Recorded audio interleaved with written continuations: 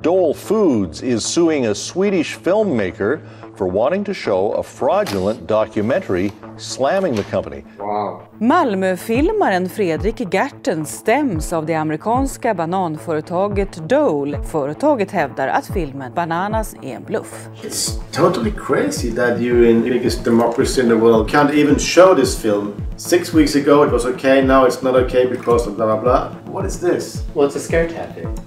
The film is based on a sham. That's the point. But you haven't seen the film. I've already told you no, Charlotte. So you're fighting against this incredibly bizarre situation where people are saying the film is wrong and they haven't seen it. Your film is wrapped up into a much bigger cause for Dole. Their cause is to get rid of billions of dollars worth of litigation that's pending against them because they kept using poisonous chemicals. So this is a cheap investment for them. I stämningen kräver de att filmen ska läggas ner, hemsidan ska läggas ner och att jag aldrig mer ska uttala mig i frågan. We feel like the film stands on its own and is very, very defensible.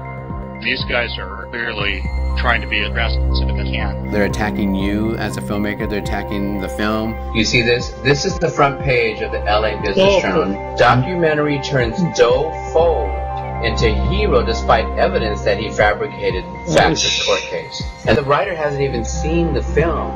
We have a media that is corrupted by power. You have corporate ownership from the top, you have corporate advertising coming in from the side. We have a media where money and corporate influence is really the mother's milk.